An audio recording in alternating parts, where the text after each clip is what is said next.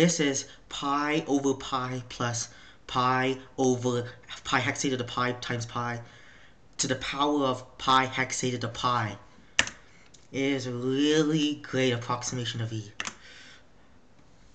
This is a math meme derived by someone who jokingly wanted to create an extreme level precision using pi.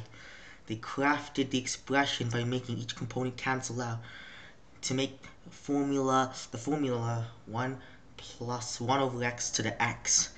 They get x as large as possible, which is pi hexated to pi.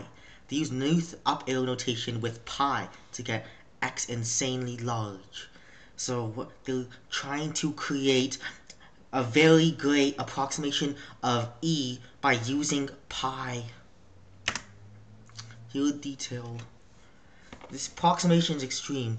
It means that there's this formula 1 plus 1 over x to the power of x, but basically the x the closer to E. But things cancel out. The pi in the numerator and the denominator. So we get the formula.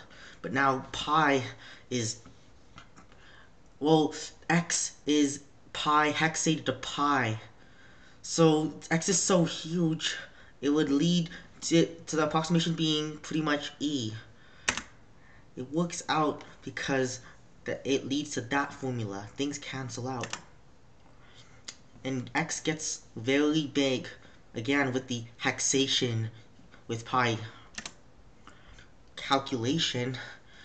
I mean by calculating the exact value of pi hexated to pi.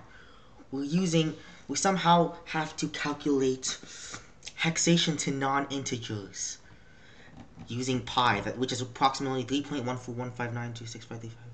Something more, and somehow you have a non-integer base and non-integer height, which breaks down to something. In fact, anyways, it's supposed to result in a crazy number because pi is greater than 3, and 3 hexated to 3 is already insane. Beyond, if you want to get an even better approximation, well, you could add more arrows. It gets it even more precise, even closer to E. But it's pointless because the approximation is pretty much